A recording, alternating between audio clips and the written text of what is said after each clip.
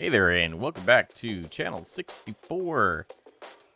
So I've been busy. I built this giant magma cube farm, which of course houses our frog lights as well as, magma cubes. So we have frog lights, we get our magma blocks, and, well, I have too many already. Silly me, I went ahead and put in double the amount of frogs from last season. I don't know why I do these things, because I had too many frog lights last season with just 3 frogs, and now we have 6, and so now we still have too many frog lights. So what am I going to do with all these frog lights aside from use them? Why, open a shop in the sewer, of course. So we have the forbidden frog lights, and this is where we sell our frog lights. And of course, we're making some pretty good diamonds off of these. I gotta go refill this. There's a camel in the sewer. That's not strange. That's a normal thing in the sewer. Also, I have been AFKing my wood farm and already have quite a bit of logs. Well, nothing in there, I guess. Some sticks. Quite a bit of logs. I've already taken quite a bit out of here as well, and this is going to go well with our upcoming projects. Also getting some azalea because we are using, and zombies apparently, because we are using this for all sorts of oak trees, and of course we're growing this with azaleas. And bamboo. Started that. And, well, wolves, which will be for another farm. That'll be building very soon. How soon, of course? How about now? That's right, I built another farm. That's totally unlike me at all. So this right here is IanXOFour's brand new farm. This is the pure pressure farm. It's basically like his other Wither Skull farm, except now it also works well with blazes. And so we had to go down here and actually deposit some of those wolves to scare the wither skeletons into their areas over there. Although I'm not sure why they're not running right now. They're just chilling out. Not afraid of these wolves for whatever reason. But typically they will run into the exit here, which is, going to be through this portal, and that pushes all the blazes that happen to be in front of them because they're kind of throwing them out of the way like it's some sort of Black Friday sale or something like that. And that makes us lots of wither skulls, which we have quite a few actually. Few stacks so far, so we're going to be in the age of beacons here pretty soon. And then of course blaze rods, getting quite a few of those as well, and even a little bit of gold. Not a whole lot of gold, but that's okay. We'll be getting some more gold soon once we build our eventual gold farm and bartering setup. And also, I attended an auction with Arrington where he was selling all of his old stuff. And, well, this happened. How do we have 33? 33. 33! We have 34. We need to jump higher than single diamonds. 4 stacks of diamonds. Wow. If you come out. 4 stacks of diamonds. 4.5 stacks of diamonds. We'll do we're at 5 stacks of diamonds. I will give you all the diamonds in my pocket, which is more than 5 stacks of diamonds, so I'm not willing to say how much. Wait a second. Wait, this just got interesting. We're going to have to get to that number, though, to figure out if Loki can compete. Yeah, what's your... He can't. Oh, I can. He can't. What's your max bid? Is that what we're going straight to? What you got? Okay, what's your max bid? No, what's your max bid? You go first. Max bid, is that a new number? Okay, this is technically not my max bid, because I can always go and raid block hunters. What's max? 5 stacks and 26. 5 stacks and 26? 5 stacks. How about a stack of blocks? Stack of blocks. It'd never be richer. That was so epic that the time of day completely changed in a second. Loki, I am going to let you have this, but maybe you should spend your time building a starter base. Oh!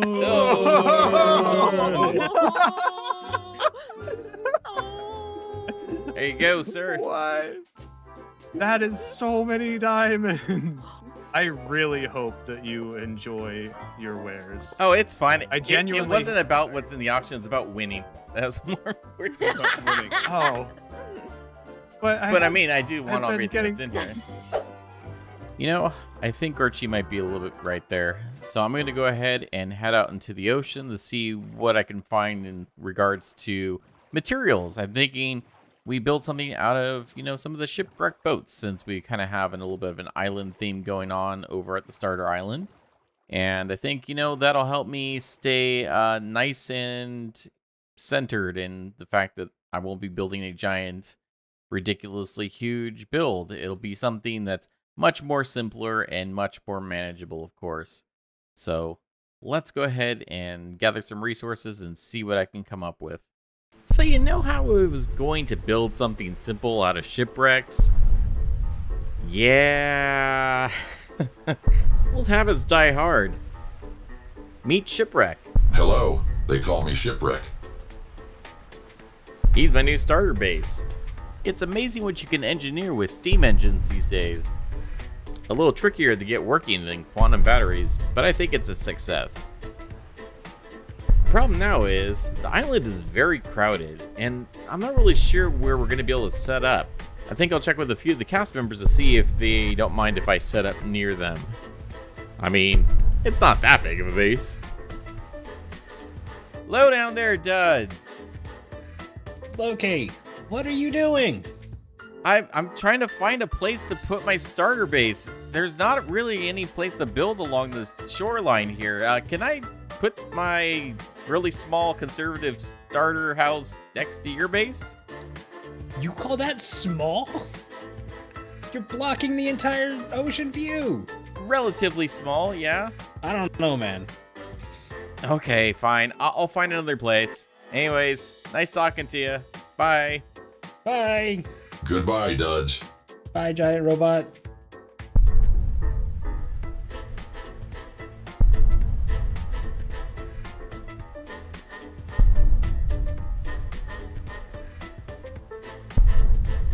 What on earth is that?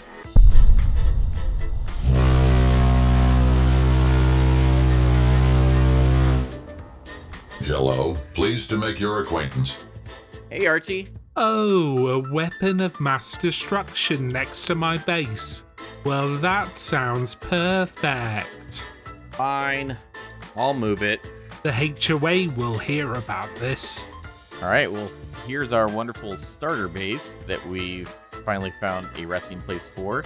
Go figure that I would have to actually create an island off of the island to house this thing, because it is too big for the mainland over here. Also, we've been visited, I believe, by the HOA, so let's take a look and see what Archie has to say here. List of infractions: health and safety, obvious weapon of mass destruction. Find 10 diamond blocks. I mean, it's not obvious weapon of mass destruction. I mean, I'm sure I probably could do some mass destruction with this, but he's a friendly robot. Besides, I talked to Archie, and you know what? I've got immunity, so I can do what I want when it comes to the HOA. Just have to trade a, Swift Sneak book for that. All right, so of course he's, we can fly in there, but, if you don't have an Elytra and you want to hop inside as well, I also made it accessible through his hands. So if we do a little bit of parkour up here, and we hop up onto his giant, massive, non-weapon of mass destruction hands, and it allows us to basically hop up here, and we can climb this ladder and not fall off. And then let's see, and then I think we can, I'm trying to remember how to get in here. Oh yes, right through here, and ladder, and we go right up his entire arm.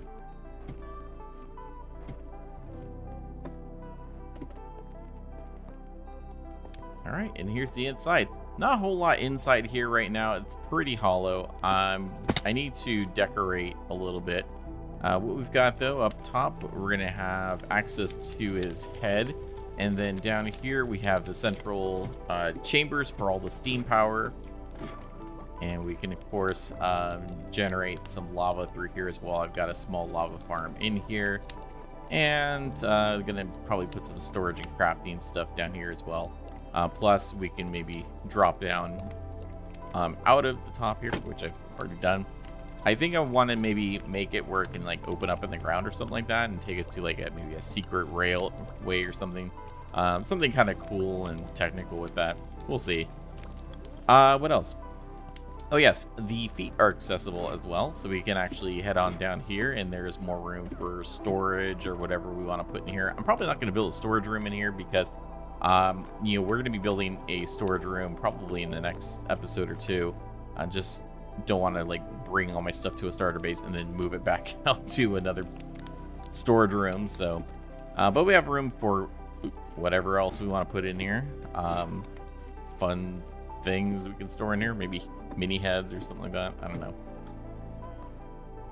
But yeah, that is our massive robot. Let's get a view from the top here. Actually, a couple places we can get a nice view. So over here we have another observation deck. Where we can kind of look out on our balcony and check out Peep's Place and check out half of the HOA. And then we go back inside. And we can climb all the way to the top. And then, of course, I also put some powdered snow down there so we can drop down a little bit quicker. But up here, we're going to have some of the brains of the operation right now. Gonna allow our shipwreck guy to talk, and you know, outside of movie magic, of course, he'll be able to communicate with the different players that walk by, which I think will be fun. But yeah, I got a nice view over here of like the entire island. It's a little bit taller than the island, so you can see pretty much everything. And yeah, unfortunately, I couldn't park my base near Duds or whatever because I don't want to ruin his ocean view. And speaking of Duds, we got together to discuss building the gold farm together. See, look, it's doing it again. I don't know. They're cursed animals. Look at him. What is wrong with this? It's like hovering in the air. Any pet of mine can't have a mind. They all want to escape. They don't want to stay in their pens.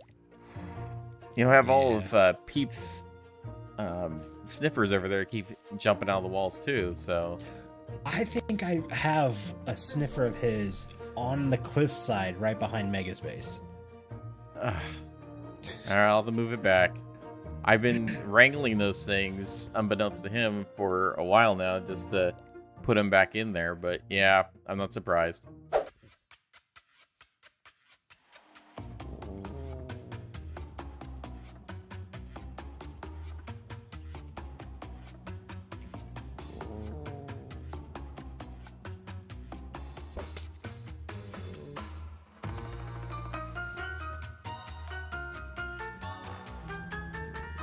Like Mary Poppins.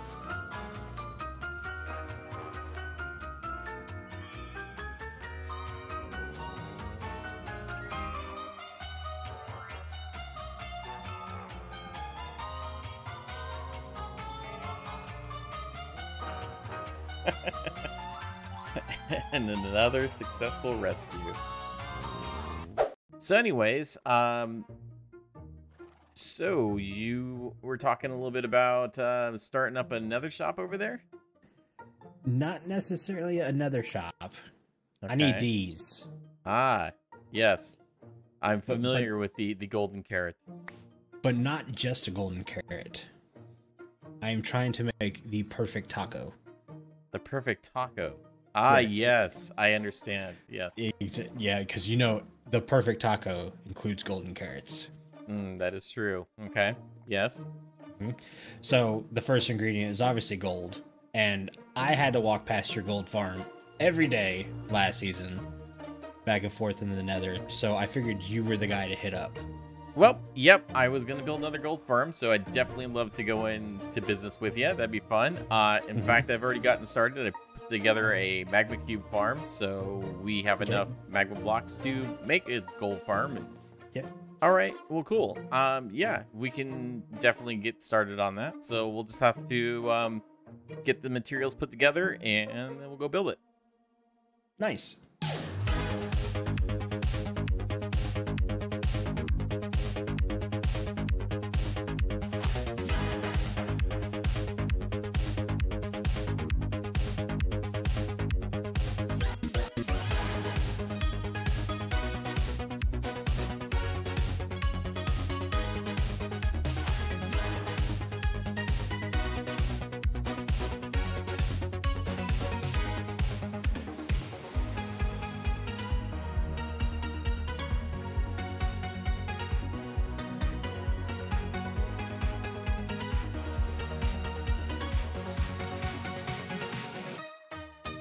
Okay, and here's the gold farm that we put together with Duds.